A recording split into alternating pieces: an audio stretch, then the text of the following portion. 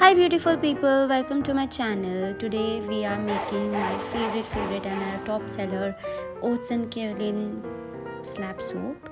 Now I'm adding lye solution to our butters and oil mixture. It's gonna come all buttery. You have to see the texture right now. It's gonna come really buttery.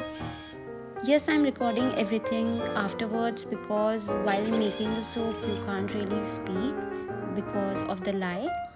And did you know that lye evaporates after making the soap? Like the soap has to cure for like 3 to 6 weeks. So I have just added kaolin and oats in the mixture of our lye and oils, which are blended together really nicely. Now I'm just going to swirl it really nice so there are no clumps, and yeah, we are done. So I've got this soap to the trace. Trace means where the lye and oils are not separating. If you're someone new who wants to make soap, this is a really easy video for you, but make sure that all your calculations are done really nicely so you don't mess up with the recipe. So this one is one of our unscented soap collection, which does not include any essential oil in the recipe. Let me know which soaps you like more, scented soap with essential oils or unscented soaps. Let me know in the comments below.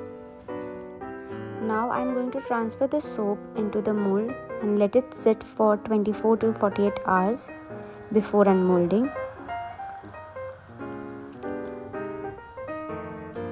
It has come out really buttery. Look at the texture, it is so beautiful. Now I'm going to do the essential step. Tap, tap, tap. This really helps the soap to get rid of any air pockets in the soap, and the cut is really smooth afterwards. Now I'm just going to put oats on the top of the soap and give it the texture that it requires. So this was my oats and kaolin making video, you guys. Thank you so much for joining this. If you liked my video, please subscribe to my channel and share this video and support my small business. Thank you.